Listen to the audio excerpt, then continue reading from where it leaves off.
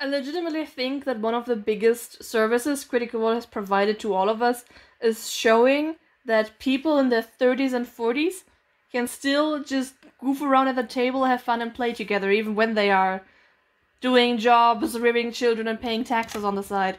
You can be Oh just as yeah. nerdy and have just as much fun.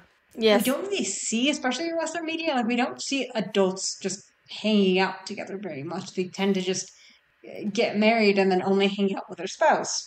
But like, yeah, I think there's something very like effervescent. I don't know, sparkling and Effervescent. kind of effervescent There in the was real a snail definition. in the episode. There's a snail in the episode.